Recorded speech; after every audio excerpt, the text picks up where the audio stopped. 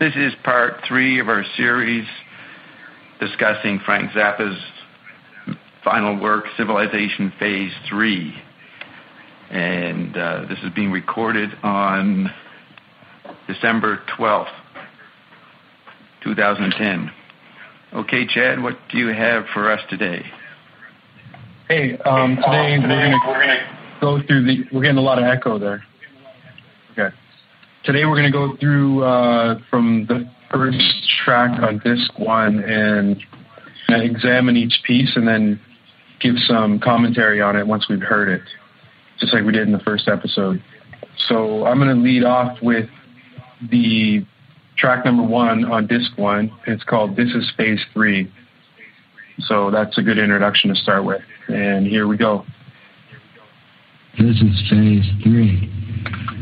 Well, get through Phase 1 and 2 first. Here's Phase 1. The audience sits inside of a big piano and they listen to it grow. People are going to sit inside of a piano. They're going to listen to this piano grow. They're going to listen to the piano grow. It's going to turn into another Haight-Ashbury. Remember how we commercialized on that scene? That was a really good move. Right, man. All it was like people sitting in doorways, freaking out tourists, going, merry-go-round, merry-go-round, and they called that doing your thing. Oh, yeah. That's what doing your thing is. The thing is, you put a motor in yourself. Okay. So, could you hear the words clearly? Yeah. Yep. Okay. Yeah. So that was his. He says, well, let's get through Civilization Phase 1. So he goes, okay, this is Civilization Phase 1, and then he goes into the piano growing. So I hadn't noticed that before, but I don't know at what point he transitions into Civilization Phase 3, or if he does. Here, let me state it clearly for the recording. So there's a character, Spider, goes, this is Phase 3. This is also, and then John comes in and goes, well, I'll get through Phase 1 and 2 first. And then Spider says, all right, here's Phase 1. And then Zappa comes in and says, the audience sits inside of a big piano and they listen to it grow. Yeah, now that's definitely Phase 1, and the piano's a symbol for me of the Ant phase. You remember Ant-Man Beefheart song? From your chart, you mean? No, that is embedded in my chart, Ant-Man B, but Beefheart, Troutmaster Replica had a song called Ant-Man B. Ant is visual space, industrial working, hardware. B is electronic software, and man's in the middle, trying to figure out what it is. How much of the past industrial to keep going, the ant world, and how much can you get totally free from the ant world and the bee world. So for me, the piano is a symbol of industrial space, and that's Phase 1. So in my system, that works. And he's talking about growing, and what happens? You end up with some stupid little place like Haight-Ashbury, and then it's commercialized. The trend mongering that, who was it, Studebaker Hawk? Yeah, was that the name of the guy? The little piglet? Swifty trend mongers. Oh, yeah, Gregory Peccary. Yeah, Gregory Peccary. Who's Studebaker Hawk? Jeez. Yeah, Gregory Peccary was exemplary of that. And that is the endless subsuming any cultural creativity or populist movement back into the industrial vacuum cleaner. So for me, it makes total sense that Phase 1 is the piano. And Zappa, McLuhan says bigness creates frustration. You grow the piano. You spread you spread the creeping meatball, the hardware thing, and which is what's happened. Because you don't, as McLuhan said, one world's dead and the new one's powerless to be born. So Phase 1 is dead, and Phase 3 is powerless to be born. So we're trapped in between, which is the symbolism of a man in between ant and bee. Okay, so someone else say something. And so Bob, you think that the piano represents an environment? Is that what you're saying? It represents the industrial environment. McLuhan always said that the piano was visual space. You needed, visual acuity, and it's the high left hemisphere action, skillfulness to create high definition music that the piano is the main instrument for of that period. So why would that environment be growing? Oh, because when you have the software world goes around it, and the industrial establishment can't really loosen up what they're doing. They keep kids going to school and maintain visual space values. And so the electric world is tiny and efficient. Everybody has access to the same information. This is in the 60s or so. And the industrial world's got nowhere to go but to grow cancerously. And that's what it's frustrated. It's not relevant anymore. Like Bucky Fuller, started complaining by late 70s that the captains of the industry were pirates and hijacked the planet. And he said, look, we can move into a totally new no scarcity society starting in 1970. So all through the 70s, he's advocating that, and the industry captains have too much of an identity crisis for letting go on that level, so the world spreads. I mean, the creeping meatball of hardware nonsense spreads around the planet, which is the summation of what we have the last 30 years. And that's all collapsed now. Motor, Bob? That's the motor. That's it. It's a good question. What does it say there? You put a motor in yourself. But no, you know what? That's a big jump to go from what we just quoted to go to the end of that and talk about okay, motors. but that we got to go to there at some point. That's really important. What the heck is the motor? I just got to say Studebaker-Hawk is the motor, because Studebaker-Hawk is a superhero in Billy the Mountain, and derived from the Studebaker Silver Hawk automobile. Yeah. So there's your monochrony, Bob, coming in already. Yeah, the Studebaker-Hawk is a detective. He's the software world. He's a private investigator, right? But he works for the industrial FBI kind of thing, and so he's ridiculous. Gregory Peccary is someone also working in software, but he's not a spy. He's just a trendmonger. Just finds out the latest fads and then makes some imagery around it. Tinseltown Rebellion is about that, right? Mm-hmm. So I'm looking up, Chad, your old emails to me. You sent the transcripts of this stuff. Is what you're playing now in that original transcript, or this is new stuff? The transcripts you'll see in my email are not complete. They're only the songs that I wanted to focus on in the first session. All right. I'll email you the link right now, and you'll get to where I am for the full transcript, the full lyrics. Great. And you can send some to Scott too. Okay. And James. Okay. Okay, so I just wanted to insert before we move on from the first here. The audience is inside listening to a piano grow. What does that evoke? The listening to a piano grow. That's commercial. That's commercial radio. I mean, that's the top 40. That is an industrial marketing of music, and you're making visual space and all the disservices of that grow while engaging in acoustic. New world of acoustic simultaneity, or pop music, electrified music. So and that's what people are listening to when they're listening to pop culture. They're actually listening to the expansion of the environment. Yeah, two good points. That's a good point, Scott, because the listening, there's your movie for your, movie for your ears, the mixing of senses. There's a cartoon in Mediumism Massage where these two Wall Street guys are looking at two young mod kids, mid-60s, and they're sort of disgusted with these kids, but then they say, well, yeah, but they contribute to 1/3 of the economy. So they're talking about the capitalization of the youth market.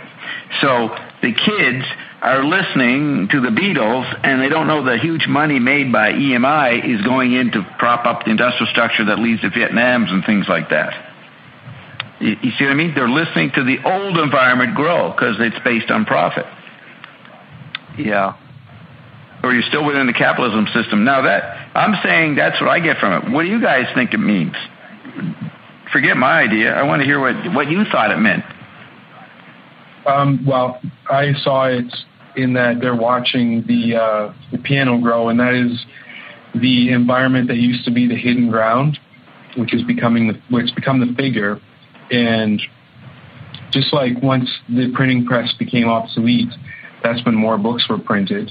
That would be an example of watching an environment grow. But the big insight that I got while you guys were discussing it, or while you were commenting, Bob, was that what people call pop culture in the time of Lumpy Gravy, which is when this text would have been read into Civilization Phase III, what they called pop culture then would have been the sound of, well, the reason why they call it pop is because of that pop, you know what I mean? It's popping from something like a piece of popcorn, going from a kernel to a bigger thing. And that would be that expansion, whether it's through being a frustrated old environment or what have you. But there's definitely the thing that they're saying is the biggest, hottest thing that's growing in pop culture. It's growing because it's obsolete. Right, and it has to get big to compete with the tiny, etherealized new environment that it's been confronted by. Yeah, and in the analog media phase, there was incredible wealth to be made because you had access to kids 24/7 through the hit parade stuff. You know, it's a whole new way of making money instantly. In that sense, it's a pop, a bubble. I mean, it really is. It's a neg entropy in the software world. It's a web 1.0 bubble, or it's a gold rush. You know, it's a new thing that you really capitalize on, and that's what they say here. Remember how we commercialized on that scene. So to me, this is showing a cliche process that gets repeated every time there's something new that hits the scene, whether it's a whole new environment of rock and roll or whether it was the telegraph or what have you. And Zappa has a vision to go beyond that. You know, he says, look, you know, sees the ground. Yeah, he says, look, we can have a new situation. He also, being quadrophenic, he'll adopt the cynical position that nothing's going to change. But that's only for those that come up with romantic, revolutionary notions and don't even begin to know what the real factors are. So he's cynical about them, but he has a vision about how you could do it to have society differently. And he proved that by running for president. You know, way back in '68, he was thinking that, a lot of people were thinking we could do this differently. So he in the pop music field is the only Bucky Fuller among them who has a vision of why you could kill ugly radio. And if you don't, the piano will just continue to grow. And he's not even part of pop culture, really. He's not. Yeah. I don't think of him as pop culture. Well, he had a couple of songs that were. Valley Girl, I mean, that created a pop subculture. And he had Don't Eat the Yellow Snow, 8 years before. Yeah. That was a big hit. And it's just, being part of pop culture is you have a hit for a few weeks, and then you're a flash and everybody's into it and then it's dropped. He experienced that. Mm-hmm. But Valley Girl went on for a while. Yeah, it did. Right. But I noticed something else in here, the part where he goes, right, man, and it was like people sitting in doorways freaking out tourists going merry-go-round. And they call that doing their thing. So it's like the way that this dynamic works, this cliche process of the expanding new obsolete environment, people have to do their thing. So they have to find out, okay, there's a new environment. What's my thing in this environment? And then they can engage in role playing. Yeah, what's my role? Yeah, exactly. I see it as a micro view of everyone being a satellite composer. That's right. Stuck in the piano. Yeah, that's what was incredible in the 60s, knowing McLuhan stuff, which not many people knew, and hearing how Frank picked the right words, and where he says, merry-go-round, merry-go-round, and you can think of Iron saying, the wheel goes round and round, the wheels go round and round, do, and they call that doing their thing. See, here's Zappa. He's looking at the freak culture, the hippie culture is happening in 66, in L.A. and San Francisco, and he's knowing that what the kids think is freedom it's ridiculous. But he doesn't say why the kids want to do their thing. He just noticed that's the new trend and makes fun of it. McLuhan comes in and says people want to do their thing for the very reasons you just quoted. In the satellite theater, there is no audience, so everybody becomes an actor and looks for a role and puts on a costume and a role. So you put Zappa and McLuhan together, you got a really good history of the 60s. Yeah. So when Dylan said, you want to know the 60s, read McLuhan and Mailer, well, that's there's Dylan, the literate poet, pointing to those two writers. No, put McLuhan with Zappa. Then you got a real history of the 60s. And in looking back at a lot of his work, it's menippean satire based on that micro satellite conductor view, where he knows everyone's a satellite conductor, but they're stuck in a micro position, or I don't know if they always satirize that.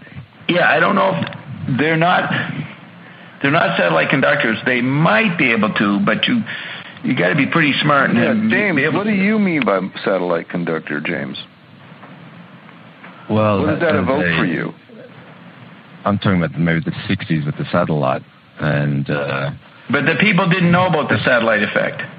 Yeah, but Zappa can see it, and he parodies it, you know. Well, that's I'm going to interrupt when I feel that you said enough, and it's good enough, because we can work with what you've said, not to cut you off, but know that what you just said is good, because that's what you think of him having the satellite silver environment at Cucamonga, and he's inside a rocket ship, and he's making that movie. He's instinctively getting glimpses, and I don't know if he would agree with us what we're saying, but we can build a case based on what we learned from McLuhan and how he actually accidentally, serendipitously, like Forrest Gump, produces stuff that totally fits in with the McLuhan explanation, but he probably wouldn't know the satellite conductor theme. He just knew that he could have the whole. He could have the whole theme. What do you mean by satellite conductor when you use that term technically, Bob? The position that the top managers in society, you know, the Pentagon, the top corporations, they marketed their stuff all over the whole planet. And they didn't think of just being Americans. They had major environments. One company might own radio stations, trucks, swimming pool companies, satellite rocketry. They'd be spread all over the place. And so from the perspective of the head of General Motors, or one of those things, they had a global perspective. They were floating around the planet as if they were in a satellite. Then would you say that matches up to the solar theater chunk of your chart? Yeah, the solar theater, you have world government. Solar government.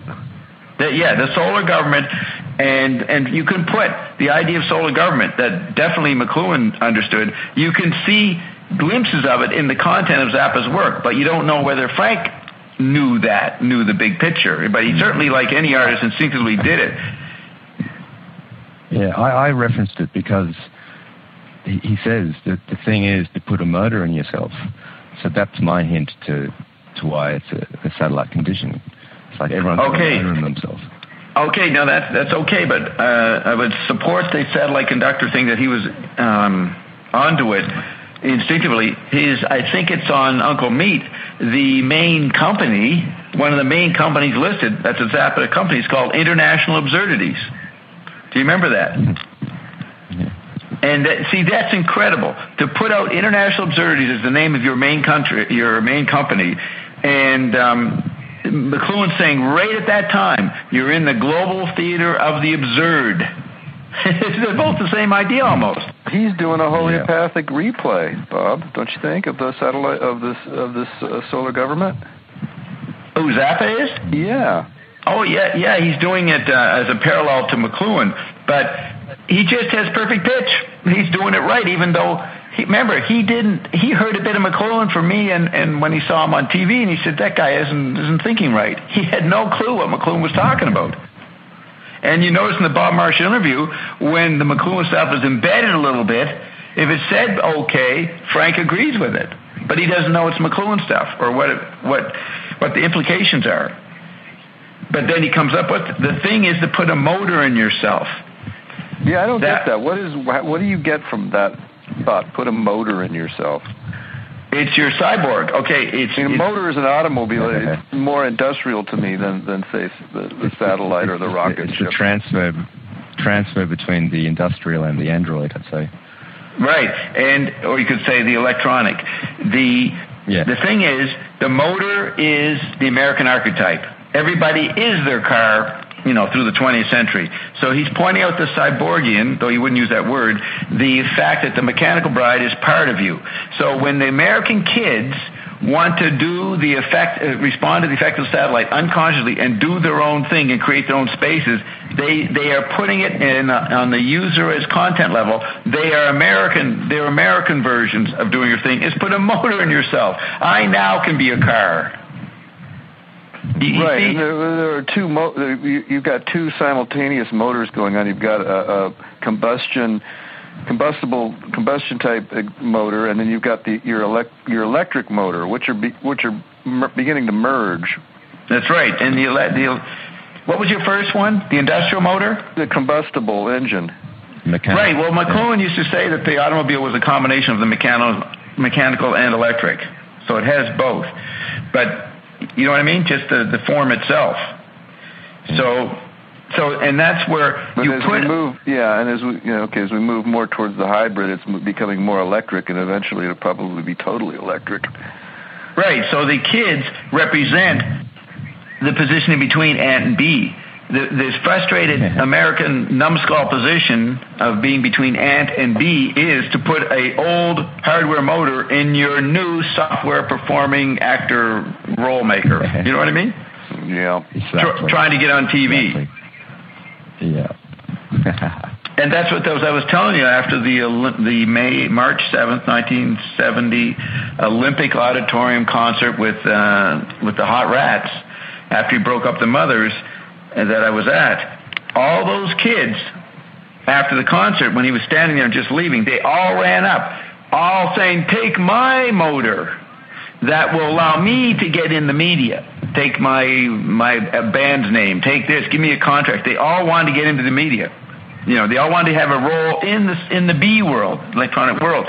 But they all thought they were futile because they were industrial kids. Their archetype in noble reality was putting an industrial motor in themselves. They thought that if they got on TV, they'd have their own car. Mm-hmm. Yeah, the car archetype is. And that's what'd you say is really good? Well, I mean, it's definitely part of the whole Elvis scene and everything that comes before Frank, and then Frank kind of swallows that archetype. Right, and remember the cover of Just Another Band from L.A.? The Mothers are in this old, 50s car, and Zappa's got his damaged leg and is sticking out the window, but they're all in the car, and it's inside a hamburger. Yeah, I don't get that. So, that's the fast food, but you know what it refers to? One of the few times he was in Time magazine. He was in Time magazine in October, late October '69. You can look it up, when he broke up the Mothers. So, Time, yay, Frank stopped, with no more Frank to worry about. So they give him coverage, and he's standing in front of his home with Gail, and he's got the countryman farmer overalls on, and he's standing where the big fence is now, and it's before the fence, which goes up in, let's say, 70, 71. He says in there, he gives the script of an idea of the new movie Uncle Meat, and he talks about, if I can vaguely remember it, he says all the hippies are rounded up, and he says, and the mothers too, Mother's invention, so he doesn't put himself in with the hippies, and they're rounded up and put on a concentration camp on the moon. And the monsters come, Gorgon, what were they called? Some Rodan and King Kong and Gorgon, or some monster again. Mothra, these monsters, Japanese movie monsters, he says, come and save the hippies in the concentration camp just in time. And then they find out that the concentration camp was run by a little puppet in the glove compartment of a Volkswagen bus. And that little man was like a Colonel Sanders kind of man. So there's your Kentucky Fried Chicken, your hamburger kind of staple of kids on the road, that kind of fast food. That's what run it. And now that comes back perfectly. That's the old piano crap economy that benefits from the concentration camp caused by acoustic space, which is music. So I'm looking at the cover of Just Another Band from L.A., and they're in a red truck. It's a cool-looking car, and the truck is on top of a hamburger. which kind of reminds me of the Bob's Big Boy Drive-In kind of thing. Yeah. The Happy Days kind of movie where they're trying to retrieve that people on roller skates driving into the hamburger joint, kind of 50s thing. So that's what I get from it. Now, if you see these kids getting the CDs in the 80s and 90s, they did not see the real covers with all the neat little embeds on them. They were shrunk down and maybe streamlined. On the original cover, there was a little asterisk. It might have even been part of the snat.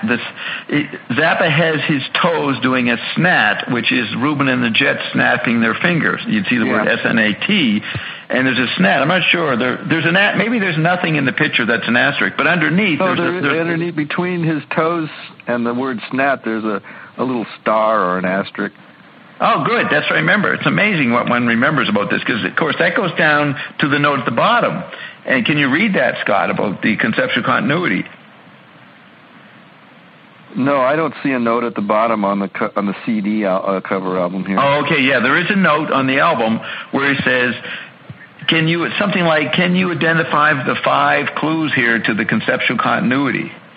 You know what I mean? He's pointing out that there's something continuous. Now, he would say he was the conceptual continuity, but within the movies and projects he was doing, there was an overlap, and I'm saying that the Uncle Meat scenario that he gives in Time magazine, which you never saw that. I don't know if it ever got filmed or anything, but he is referring to the car and the hamburger, and that is symbolized by the little Colonel Sanders kind of guy that's in the glove.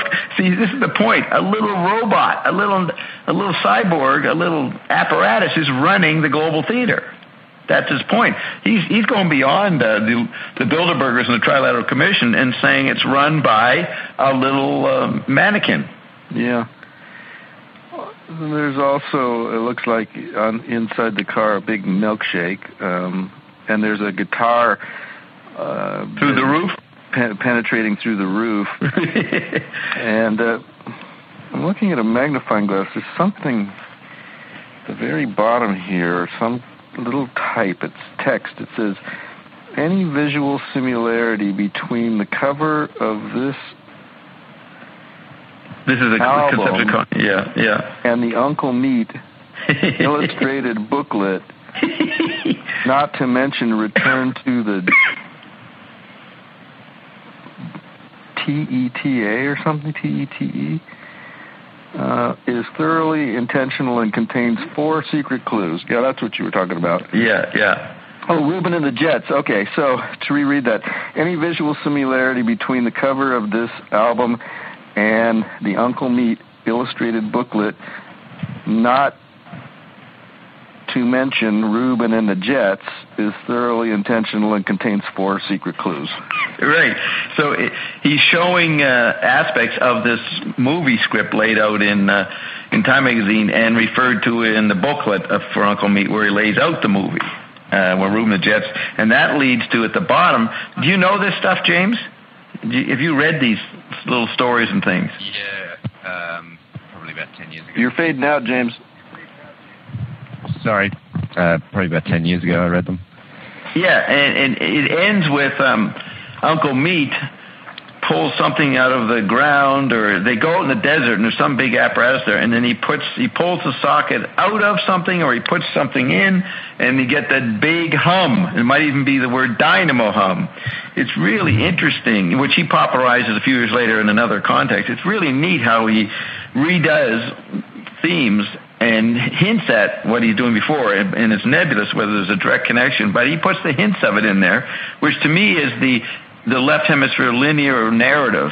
He's only going to give hints of it, like in Finnegan's Wake, because you can't have a total narrative in tactile conditions. He just hints at, potentially there could be a story here. And he's showing the effort to do that by saying it's purely intentional. So when he says it's all one album, he used to say that all his works are one album, one big album. It's also one big movie or one big TV talk show. Though that would be cartoon. Yeah, one big cartoon, any major analog medium.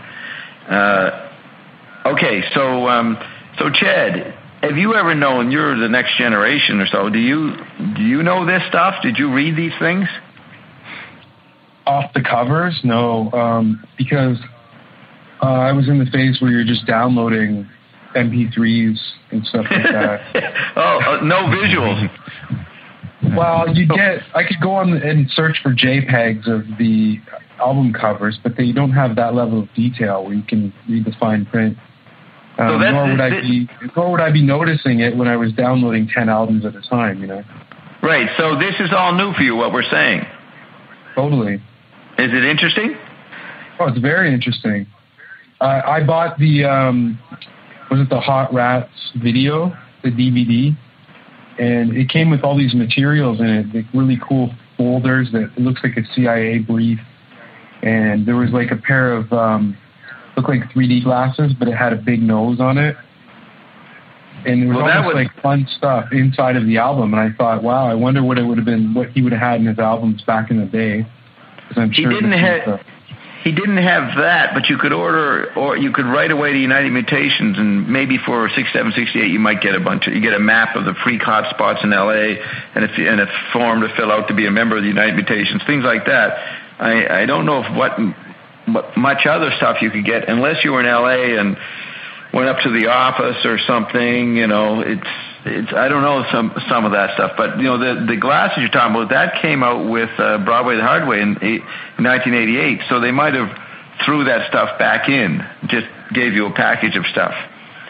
So these new packages I don't know about because I didn't order that stuff. Okay. No, but anyway, my point was I when I saw what was put into releasing a piece of material, I figured that was consistent with his release policy, where maybe he wouldn't have extra things inside of it, but he would go to lengths to create some kind of, I don't know, puzzles or extra multimedia aspects of the cover, things like that. I remember that in the late 60s a little bit with United Mutations, but I don't remember any of that stuff happening in 69, 70, 71, 72. You just got the albums. It just maybe it was a different economy or different team. But, yeah, he offered them. And maybe Gail, you know, in the last 10 years was offering the latest little doodads they had, you know. Yeah, because I also bought the Yellow Shark CD, and there was a whole booklet in there, and there was just a lot of stuff packed into it. So when I did buy anything from Zappa, it was always chock full. Yeah, and that's good. But what is interesting is what he laid out in the first few albums, and what he was saying in interviews about different movies he was making. It was all very well orchestrated, like a Tetra manager. He was like a satellite conductor, molding all kinds of media, not just, you know, trying all kinds of different devices and quirky things to get attention and to show the multi-marketing, which goes back to DOFA, the last thing we did, and the whole marketing of T-shirts and all that. You know what I mean? He comments on that. What's that called? Bling and T-shirt stuff. I don't know, just the extras.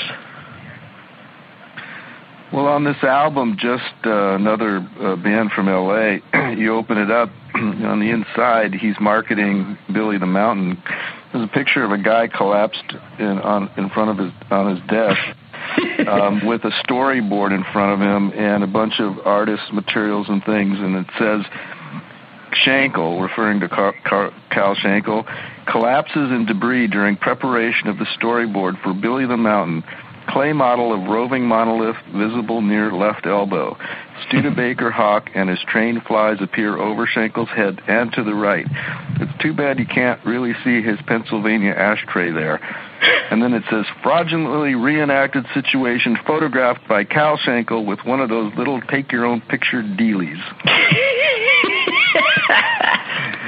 He's like he used to say he liked cheap, you know, B-grade monster movies in the 50s because you could see the strings and you could see the apparatus, you know, around the movie. He liked to show that, and that would be what McLuhan called showing the ground, showing the materials that go into the fantasy content. that is a menippean thing to show the props, and so that's what he's doing there. And that's riddled all the way through Fitting His Wake and other menippean satires. Mm-hmm. There's no way Zappa knew anything about menippean satire, even the term, and yet he is a perfect exemplar of it in his era. He followed it by the rules. He did everything the way a menippean would do it. Mm-hmm. Yeah, but around this period of time, probably they were already beginning to use the technique in television where you would, how do they do that when all of a sudden they make you aware of the fact that you're watching television by putting a television in the television or something like that, or showing you the equipment that's actually being used to make the TV show happen. See, that's a staple for like the Tonight Show and like that. They always start by showing you see the audience, and then you see the stage in front, and you see the guys, the cameramen, and everybody, and the crew and the staff is all getting ready to go. And of course, Howard Stern took that to turn that into a higher art form by chewing out his engineers on the radio and telling them, directing all his engineers and his staff on the air and, calling them all assholes and telling them they were fuck-ups and everything. Okay. This is where, the movie and the book and those eras are slick. You create a fantasy world for the audience. You don't tell them what's going on behind the scenes. When television comes in, and McLuhan starts writing about this in 51 right away, he said that high, glossy, Queen for a Day movie reality was now going to be toppled with the informal nature of the TV studio. And so it became natural not to have a sleek, hide all the imperfections in television, because they couldn't be that way, just because the camera had to move around and was so portable and what was Zappa called cheapness. It was kind of a cheap environment, early TV. And so the people, as they grow up on TV, don't think of that kind of menippean satire. They don't think of menippean satire applied to movies and books, which would create a transparency about how the art form, movie or book, is made. You're already being transparent, so there's no context for breaking it. And so that requires a different kind of menippean satire. And what McLuhan did, he got so absurd he made books. He went back to an old medium. Now that's real menippean. Well, he's a professor, though. I mean, that's what professors do. No, well, it's what he could do, but his books did not meet any of the literary standards. When Medium as Massage came out in 67, it was reviewed in Time magazine, and they said this is the world's first non-book. They thought it was a non-book. Yeah. Okay, so since we're talking about the early days of television, I think it's probably worth a bit of attention on the fact that the early TV was live broadcast, and how the power of that broadcasting.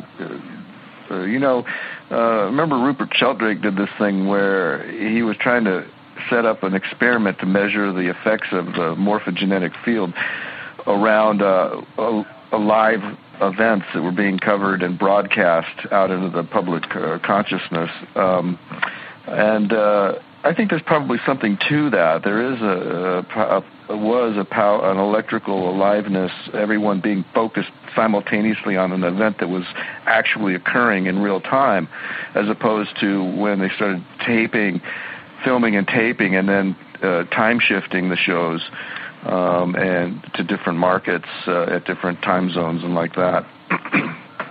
Okay, so McLuhan's main point that television brought in a casualness and informality that came in all levels of life in the pop culture of the 50s, 60s, and in the social life and in working life. That's the point. The high definition of movies and books and radio was flipped by the low definition, participatory, casual nature and amateurish and informal nature of the TV effect, because television was made like that. See, and so Johnny Carson, who'd be a nobody in the movie era, was nice and casual and looked like everybody. a bland guy could make it. So those factors are what is the McLuhan view of this. Now Zappa, he is a bit old-fashioned. He's being the old individualist, exposing the rules of the movie and Gutenberg galaxy. He doesn't know that TV is making it casual. There's an aspect here where he's old-fashioned. He doesn't see McLuhan stuff, and why should he? You'd have to be an extra genius to get McLuhan back then. Unless the only people who understood McLuhan were executives of big environments, the Tetra managers, because they had to deal with this. They recognized they used to run movies, now they ran TV. Totally different thing. And just the experience of working in that environment, making product for it, you learn the new effects immediately. But the citizen didn't know that, and Zappa didn't do that. And so Zappa is the retread of the original genius artist of the Gutenberg Galaxy phase. And he's a menippean. He's an old-fashioned menippean. So that's maybe what we could do. He's a menippean for the old movie and book world. Is he a menippean for the digital world? That's a big topic. You get what I'm saying? Well, how contrast him with Bob Dylan, who was also whose career was being launched under the satellite conditions? Okay, I talked about on Cash Flow or something about Like a Rolling Stone. Oh, I think I bring it up in the little excerpt that I played from Melting Titanium. That was the first record where the singer stops and starts laughing, and they kind of start over again. Okay? Yeah. So that informality, that's a perfect expression. People have had this informality for 10 years or more under TV conditions. So Dylan instinctively, who knows how consciously, takes it into the polished record world and does the faux pas of making a mistake and keeps it in there. That's an example of taking the shock of going into an informal culture, which TV already did 10 years before, putting it into the industrial piano growing world of making records and making it, and it seems amazing to people. Wow, that's informal. That's casualness. See, do you see how it illustrates my point? It's an old archetype. He makes it's pop culture's lagging in some levels, not in what people actually do, but if you bring in literary values and say, okay, who's more avant-garde in the pop culture than someone else? Dylan appeared to be a little avant-garde because he was the first to accidentally do the casual effect. And that was startling to people and made him unique. But anyways, I don't want to keep going. You guys say something. Let's get back to what phase 1 and 2 could be. And well, I'm interested in Chad. I'm interested in your guys. You and Chad know the Zappa words. What we're taking, put it into that, or come up with another angle on it. Put what I said into it, or bring your own ideas into this. I was going to say, when you talked about possibly the menippean satirist for the digital, I would say, well, that might be a stretch. I think to be menippean phatic for the actual guts of the medium of digital would be when they started to bring in like 8-bit blippy kind of glitchy noise into music. Zappa? No, not Zappa. Zappa didn't really do that as far as I know. Okay, here's a definition of menippean satire in the digital era, which is the Android meme. It is news as the ground, and advertising is a menippean satire of news, or the information overload society. Advertising becomes a menippean satirist. In the Android meme phase, no particular individual can even be an artist of some significance. Like Zappa is the last menippean satirist for the analog phase. He could not be a satirist in the Android meme phase, and that's partly what you see in Ben Watson's biography. There is a whole contingent that thinks that late 70s, early 80s Zappa is Zappa going corporate with big guitars and big program musicians. That it's like he gave up trying to be a satirist. He just wanted to make excellence.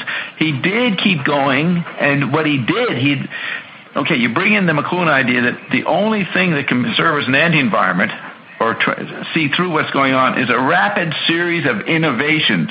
And McLuhan says that's just an ersatz or fake or failed anti-environment. You can't be an anti-environment in the Android meme. But Zappa certainly offered a rapid series of innovations, exploring any medium available. It was a valiant attempt by the chemical body to provide some kind of anti-environment, and he did do it for the chemical body mind. I mean, for most people, what he did wasn't even perceived, but they knew he was doing something. If they were half intelligent, they knew he was doing something satirical, and kind of he stood out, right?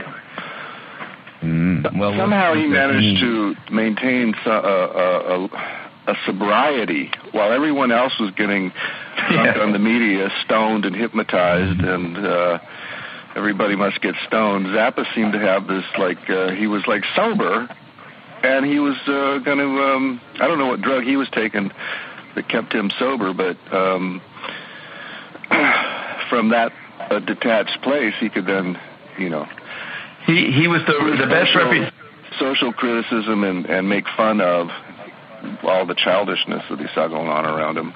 Yeah, but the way he was able to, the important part was that because he had an income and had a role in the rock music industry, that got him on TV and got him to do the Johnny Carson interview. That's where you're significant. When you can go from your little audience and go into the major media and be on TV and do interviews, that's communication. You're crossing boundaries. And also to make movies and all the other things he did, TV specials. It's his availability and to perform uniquely in any available medium, which is the definition in Wally's book, Dave Wally's book. There's a definition, and it might be from the Conceptual Continuity flyer that he put out in 71. It's called Hey Snazzy Executives. He says, we take any available medium. If you Google this, Chad, you'll probably be able to find it. And we take any available medium, energy, and God. See if you can find that quote. And he lays that out real early, and that's what he manages to do in the 70s and 80s. He shows up everywhere. He was as good of a businessman as he was an artist.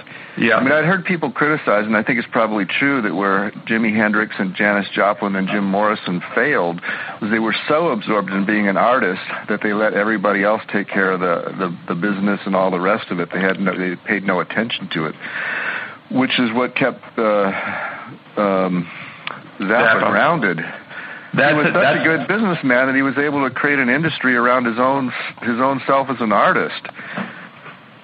That's what you mean by he had a level of sobriety. Exactly. Yeah, I agree. So here's the thing. The Android meme 60-90, he's the last surviving chemical body artist making a valiant attempt to make the chemical body sort of perceptually relevant as the more than the piano grew. You got the whole media complex grew then in the 70s and 80s. But what's interesting, when the Android meme dies in 90, and then you've got the after image of the Android meme with the growth of the internet, Zappa does not make it. He dies. He's not relevant to the post-Android meme phase where everybody becomes a satellite conductor with their digital Web 1.0 and then Web 2.0. And they can all be menippean satirists as well. Yeah. And it's all obsolete. It's a post-information society.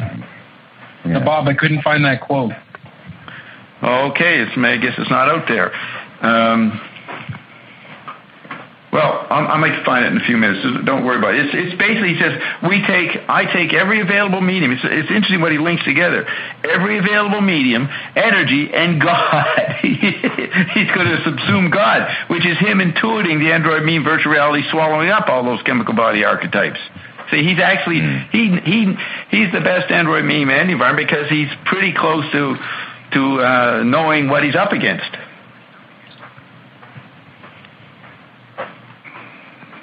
You know, Ben Watson in his post-epilogue, whatever they call it, epilogue. He does an epilogue, a new one for the paperbackization of Negative Dialectics of Poodle Play, and he discusses Frank as a virtual composer. He doesn't do it in the book when it came out in 93 or so, but he does update that, and that's a good essay. At least he's noticing. And virtual reality had become a buzzword by 94, 95 when he wrote that. So he takes on Frank being a virtual reality composer. Yeah, I guess, he could have been, he was always ahead of the curve.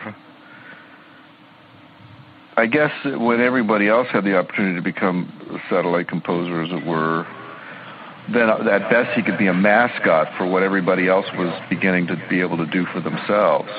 That's right. He is a mascot. He's a souvenir of a guy who did it when it was very hard to do. And so he's an inspirational logo, right, a model for young kids as they might think they require a chemical body reference point. Yeah, now that I think about it, what he did was probably more difficult than being the President of the United States. Yeah. To become the President of the United States, you just sort of have to learn the rules of the game and how to, you have to be a good businessman, a good lawyer, a good politician. You have to be all these things. But Frank he invented, what he did was he invented how to live. Yeah. Without ending up being the president, who is that little Colonel Sanders pupper in the glove compartment, little puppet, Colonel Sanders puppet in the glove compartment of a Volkswagen bus. Now you notice the Volkswagen bus was the typical vehicle for the hippie culture, and he's saying that this little robot is in the hippie's own vehicle. It's infiltrated inside, all around the theme. Who are the brain police? And he develops that later into the Joe's Garage, has a lot of update of that with Sid Cyborg or whatever that thing was called. I mean, a lot of the themes are in there. So the thing is, one of the things that strikes me about Frank is he did not want to eat other people's shit. A politician, including the President of the United States, has got to eat a lot of shit to get there. Yeah. And Frank wouldn't do that. He's like the guy out in the wilderness, the lonely, individualist, rugged individuals out in the log cabin that when they have these kind of characters in Hollywood all the time, and the citizens struggle along and they end up near the guy and he just takes pot shots at them. Like, get the hell off my property. I own this whole mountain. You know what I mean? That's really what... So I'm not lining up for 4 hours to get my driver's license. Fuck. Yeah, that's what he said. Okay, so that image, some people, as the baby boomer generation got tribalized, and even Generation X, they found his rugged individualism old-fashioned. Some of the reviewers, they knew they could. Why be like that? They had to deal with frats and co-ed dorm life and all that mixture where there was hardly any difference between men and women, and they didn't even have any private identity.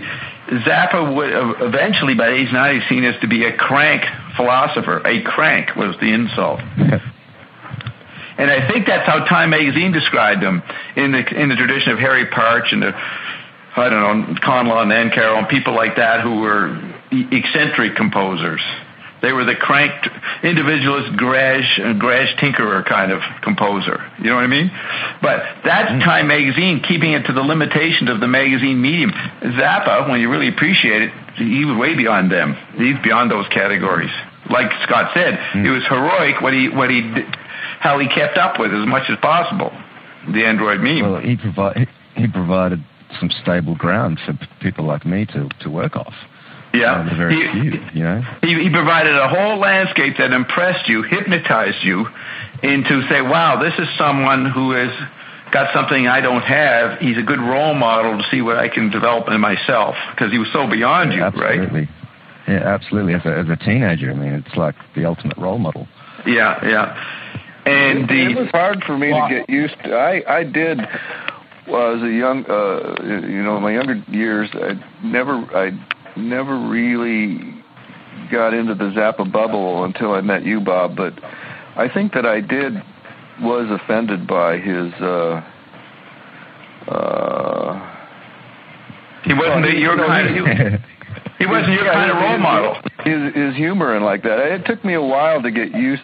It took me a while to get used to finding humor in what I initially found to be really offensive.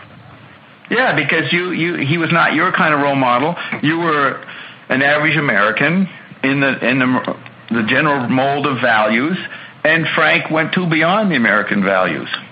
So I'm interested, James, did you go through a phase of any kind of like feeling offended, that Frank offended you morally or sexually on any level, or did you always find that was kind of a kick or funny or something?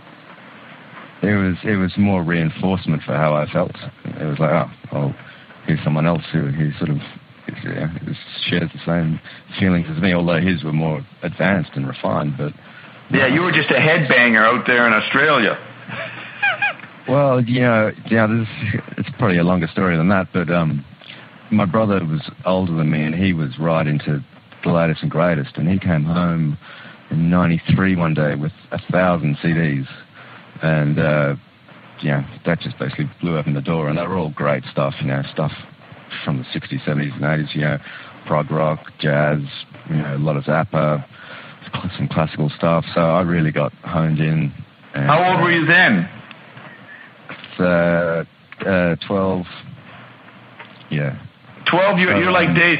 If you listen to Dave Neufeld interview, remember this guy dumped all these records on him when he was like 8 years old or 10 years old. You're like that. Your brother brought home this treasure trove of audio acoustic space, very young. And he'd wake me up at 4 in the morning. Whenever he'd find a new cool bit, check out this time change or whatever. He'd wake me up, and I'd happily walk down and check it out. So that would happen most nights. And so you didn't have that's not a normal upbringing. That's a bit different. Yeah, I was always like that when I was younger as well. Sort of. I wouldn't like to say ahead, but I was pretty. You were the leading edge, like Neufeld, of the consumption ethos of your generation. Or anti-consumption, but sure. No, you were consuming all this stuff. This is an example of the piano growing. All this stuff because you liked the anti-industrial values it had, the anti-work, the anti-job, whatever. The bohemian. You're consuming the idea. You're hypnotized by the content and have no clue that you're reinforcing what you think you're against. Exactly. Yeah. Exactly. Yeah, you're helping the piano grow. By listening exactly. By listening to it. You listen to the piano grow. But there's also, I guess, a macro view that I've always had of what Ian would talk about as just knowing. So that played off. They play off each other. When you specialize sometimes and listen to the Zappa treats and try to really figure it out, and then that can get micro, but you can still get a macro effect off it. Yeah, you're saying that mystical part of yourself, or the something part of yourself, the God particle that was looking for knowing or wanted reinforced, he was the role model to give you a hint, a feeling of knowing, yes. A big knowing. Yes. Well, yeah, I guess so, but I wasn't necessarily trapped inside the piano at all times. No, just your activity. You didn't know it. Your activity of keeping up on your brother, who brings home 1,000 things that had to be bought, and somebody made money off those CDs, and then the content is reinforcing your sense of not being part of the industry. You didn't know that consumption feeds into the American economy and really grew it. Yeah, that's right.